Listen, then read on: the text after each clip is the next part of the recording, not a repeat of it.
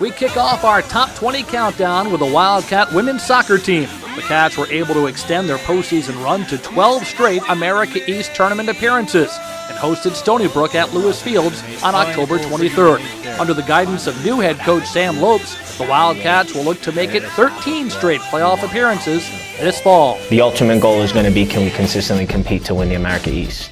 I think that's achievable.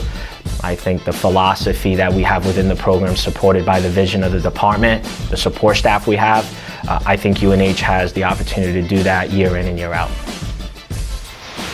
On March 9th at Penn State, the UNH gymnastics team scored a 49.425 on floor exercise to shatter the school record.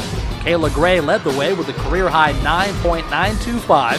Teammate Austin Fogues equaled her personal best with a 9.9. Hannah Burrill and Janelle Minicello also contributed with career-high scores of their own.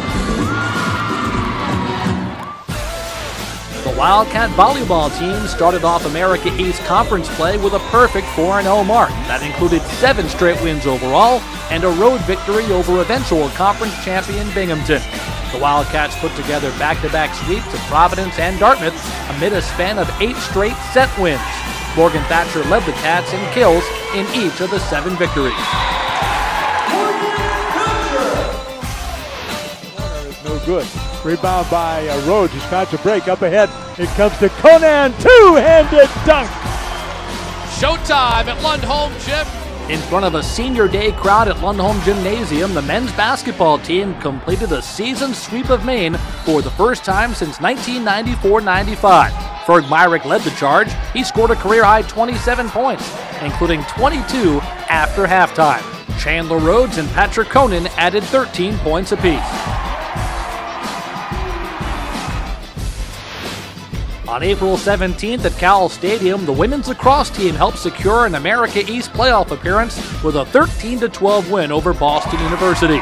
Jenny Simpson and Nicole Grote recorded 3 goals apiece, leading the Wildcat offense. The Cats never trailed in the contest.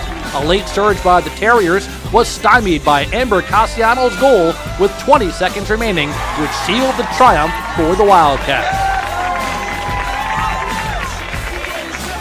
Follow our top 20 countdown throughout the month as we lead up to the #1 moment from the 2012-2013 Wildcat season. For more information, log on to UNHWildcats.com.